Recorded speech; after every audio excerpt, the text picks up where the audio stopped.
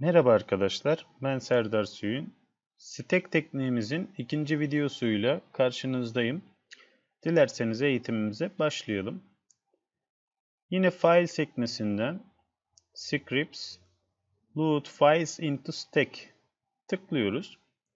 Stack tekniği için bizden fotoğraf seçmemizi istiyor. Fotoğraflarımızı seçiyoruz. Bir önceki eğitim videomuzda Create Smart Object After Loading Layers'ı işaretlemiştik. Ve bütün bu seçtiğimiz fotoğrafları tek bir layer halinde Smart Obje haline getirmişti Photoshop. Bu sefer hiçbir seçeneği işaretlemiyorum. Fotoğraflarımın aynı PSD dosyası içerisinde layer layer açılmasını sağlıyorum.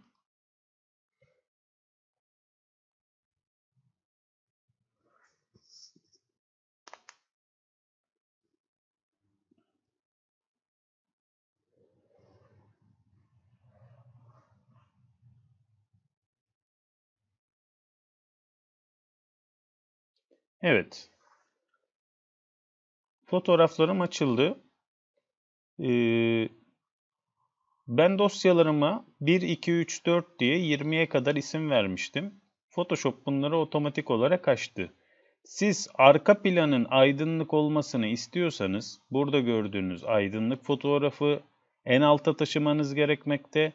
Eğer karanlık olmasını istiyorsanız 20 numaralı layer'daki karanlık fotoğrafın en altta olması gerekmekte. Ben biraz daha aydınlık bir layer istediğim için layer'ların yerlerini taşıyarak tekrar değiştiriyorum. Bir numaralı layer'ım en altta olacak. Ben hızlıca layer'larımı tekrar sıralıyorum.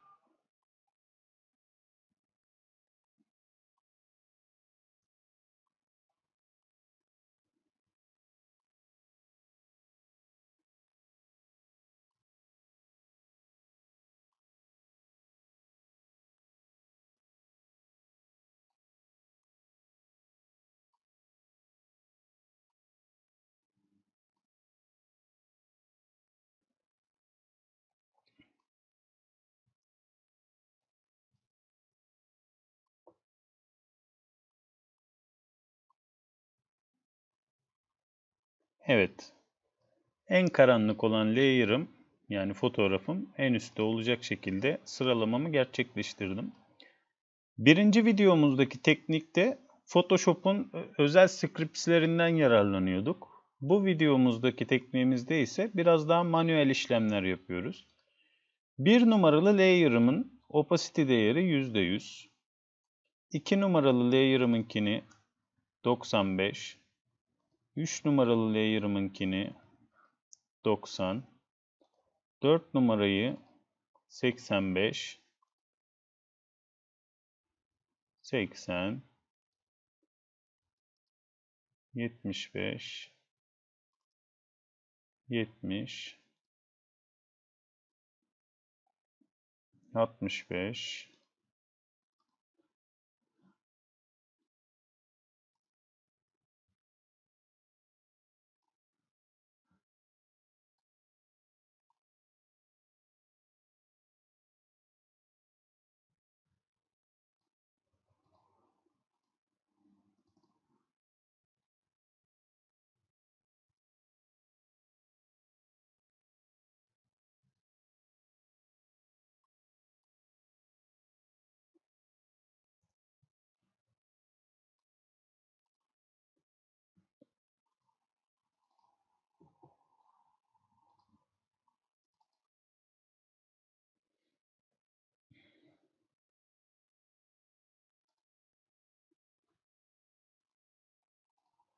Son layer'ımızı da 5 yaptığımızda gördüğünüz gibi ekranda hem deniz ve nehir kısmında hem de bulutların olduğu kısımda bir stack oluştu.